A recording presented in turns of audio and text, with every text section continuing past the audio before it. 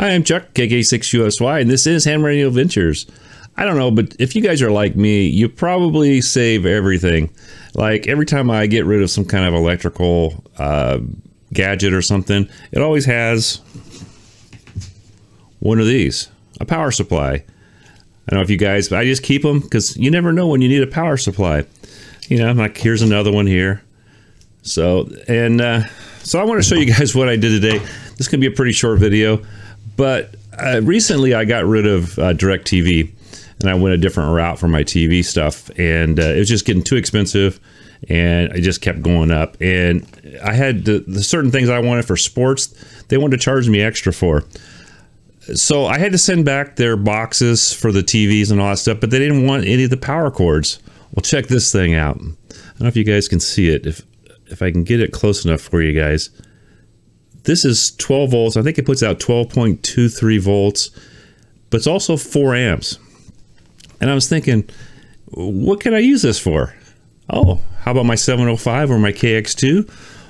Or even some of my other radios, if I turn the power way down under 4 amps. This thing is good for 4 amps.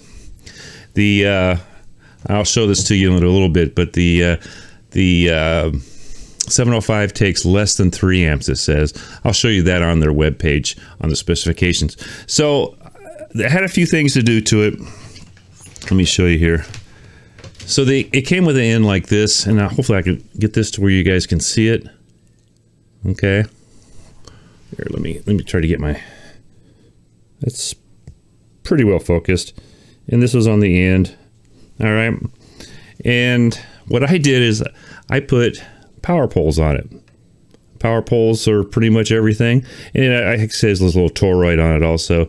And for something like TV, I figured it's got to be fairly quiet. I actually did plug it in. It doesn't make any noise that I can see on the radio, but I wasn't hooked to an antenna or anything, which shouldn't make a difference.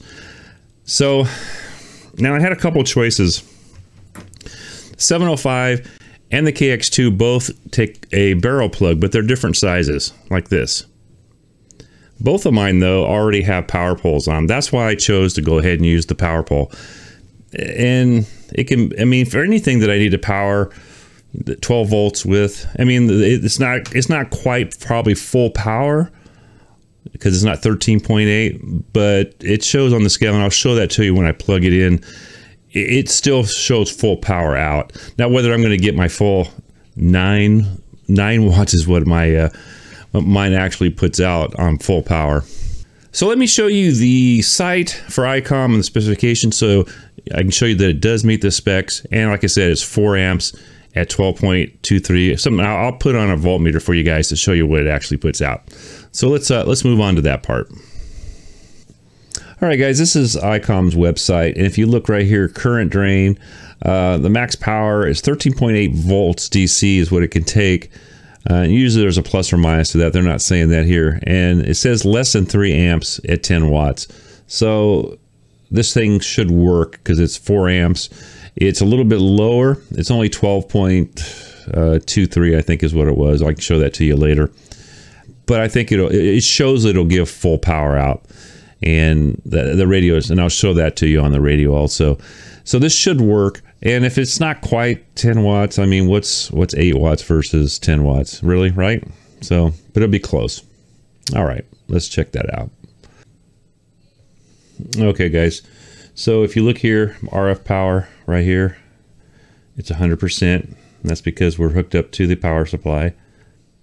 Okay, so here's the power supply. I'm on... I didn't know if you guys noticed it, but I'm on FM at full power, which should be around 10 watts. This radio does not put out 10 watts, at least not on my meter. Here we go. So about 8.5, and that's about what it puts out. Okay, we'll do this. I'll put it to SSB, and we'll put a little whistle into it. Now this is into a dummy load, guys. So about 9 watts. That's what this radio puts out, at least according to this meter. Sorry for the film work. I'm just, like I said, it's raining. It's been raining for the last 3 weeks, and I'm bored. And I just wanted to show this to you guys, since it was my rainy day project. Okay, guys, so here's the ham radio outlet. They've got a what they call a ham radio outlet IC-705 AC/DC power supply.